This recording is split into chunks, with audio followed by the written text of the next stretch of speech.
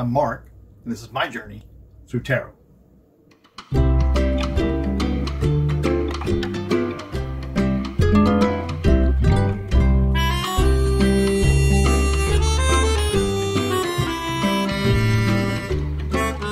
So today it's going to be about Alan Weisselberg. Alan Howard Weisselberg, born August 15, 1947, is the Chief Financial Officer of the T organization and also co-trustee of a trust set up in 2017 for, the T's.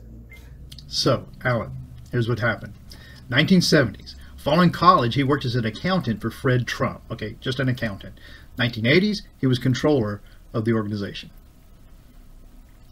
2000, he was named Chief Financial Officer and Vice President of Trump Hotels and Casino Resorts. He was also a board member and served as treasurer of the Donald J. Trump Foundation.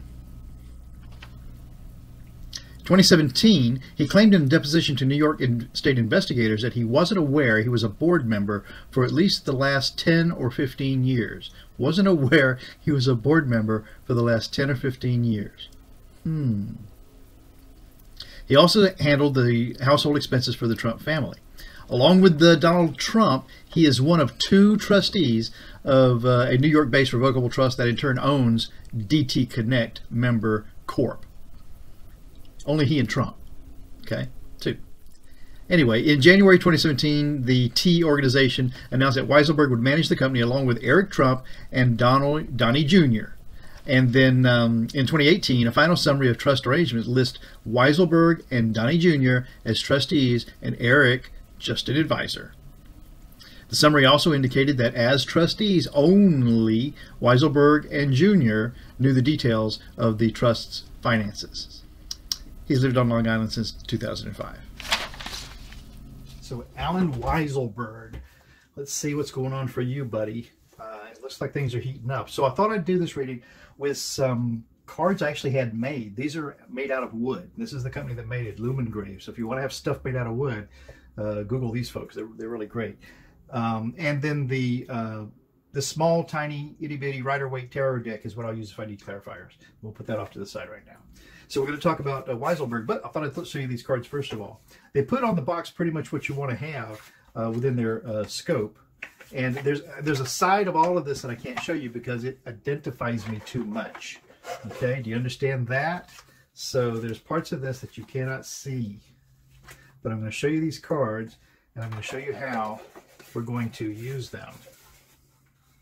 So Lumengrave. So obviously, even though I have the superior shuffling skills that you've become so accustomed to, these cards can't be shuffled in the traditional manner. These are literally pieces of wood, okay? Like balsa wood, like you might make a model airplane out of. But a little bit better, but not much. I mean, they're pretty flexible. So what I can do, however, is I can move them into stacks that I can then take turns shuffling like this. And even if I tried hard enough, I could probably do a riffle shuffle with 1 or 2 of these stacks. But it's just not worth it when you can just do this and they'll shuffle perfectly fine. Now these to me felt like the chips, I don't know, chips an accountant might find familiar in keeping track of their, if you want to think about really an old way of keeping track of something, say, okay, you bought this one and they bought this one, and that kind of thing. So I thought this might be effective for Alan Weisselberg, and to see what what's going on for him.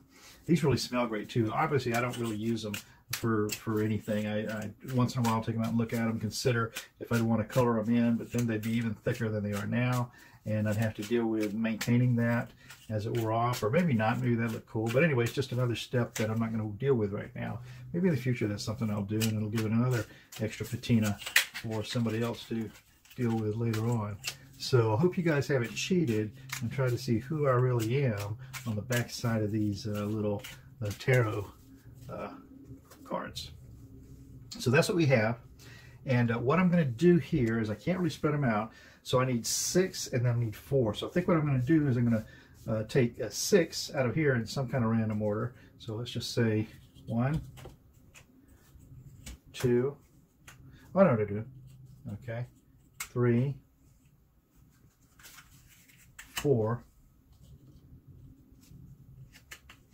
5,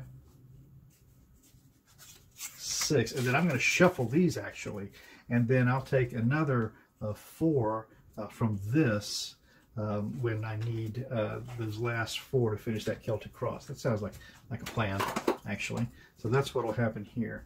And I'm going to shuffle these a bit just to mix up how, and did I get 6? 1, 2, 3, 4, 5, 6, yeah.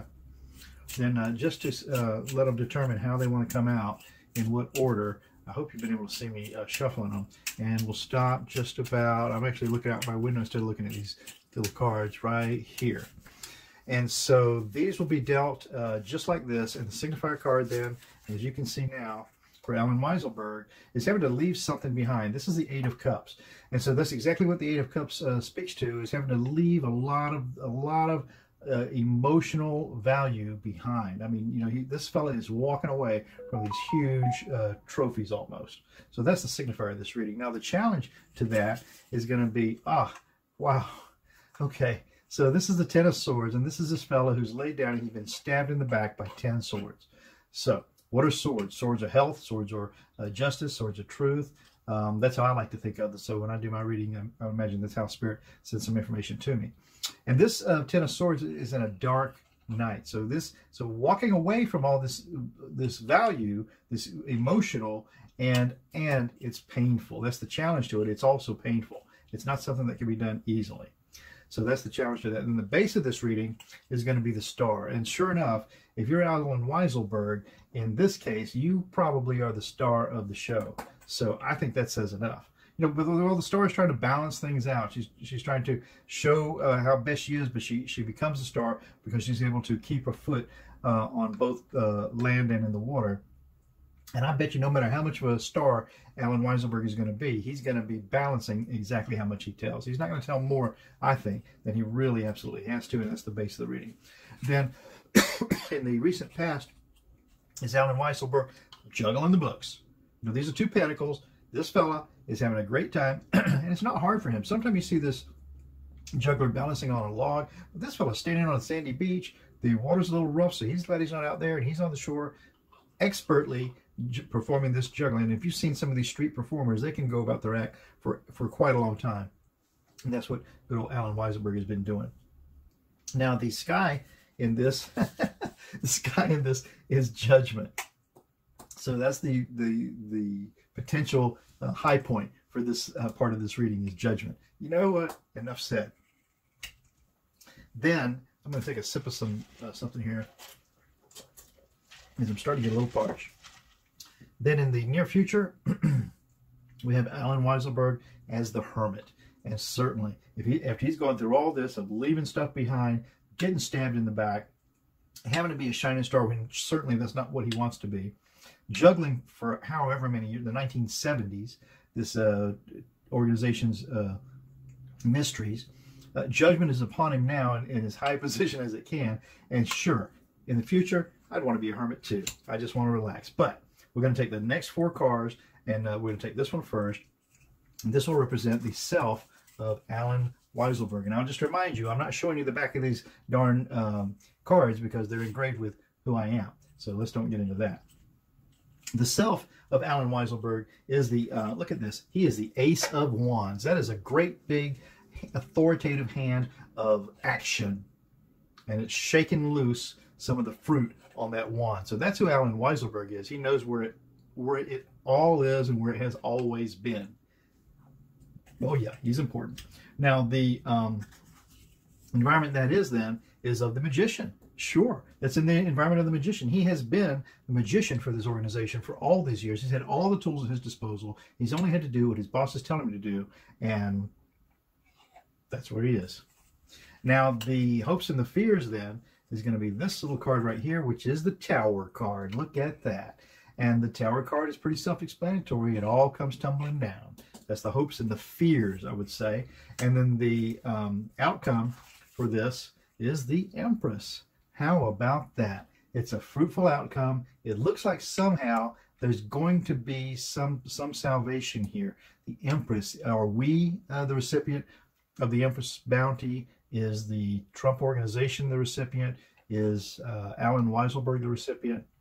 The outcome of all of this is the Empress. And I'm going to go ahead and get a clarifier on that Empress to see if we can figure out who that Empress is representing in this reading. We'll use these tiny little Smith Rider-Waite cards and shuffle them up just a little bit. And we'll take 3 cards to help clarify Alan Weisselberg's Empress final outcome in this meeting. What does that mean? Are we the Empress? Is who? Can you tell me in 3 cards? Let's see. Let's see.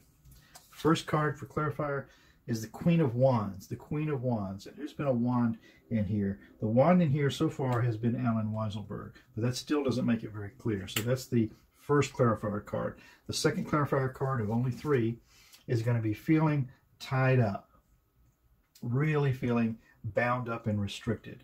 And then the third card to hopefully identify that Empress over there is going to be, wow, working together. Well, all of this points to me as it could only be related with people associated with the Trump organization. And so I'll just go out on a limb and say that Weisselberg is going to bear the fruit of this nasty result here.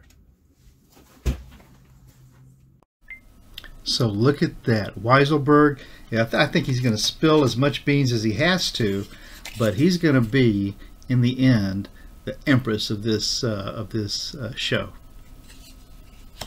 Good for him, I guess. My name's Mark. This is my journey through tarot. Thank you so much for stopping by. I'm really glad that you did, and I'll be here again tomorrow, so ciao for now.